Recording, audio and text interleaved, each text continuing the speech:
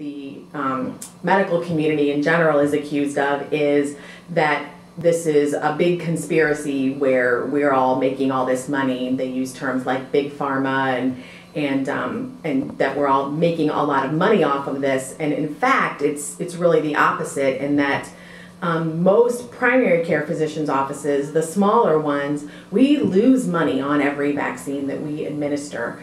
We have to purchase the vaccines in bulk, and those bills are upwards of $10,000 and $20,000 at a time. And when we're reimbursed by the insurance company, it's usually not to the full dollar value of the vaccine itself.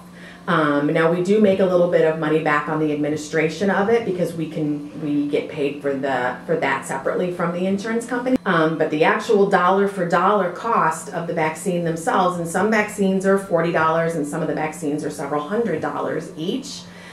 We don't make back the full amount of money for that. So on each child that we administer vaccines on, we lose money, and we have to make up that money by seeing patients, as many patients a day as we can, in order to make up that money, in order to make our costs every day, to pay our employees and keep our building up and that kind of stuff.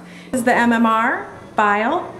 I think what's important is that this is a single dose vial. So in other words, all of our vaccines, it's one dose, one patient. The only one that we don't do that way is the adult flu, because it's just easier to draw it out and it's cheaper that way.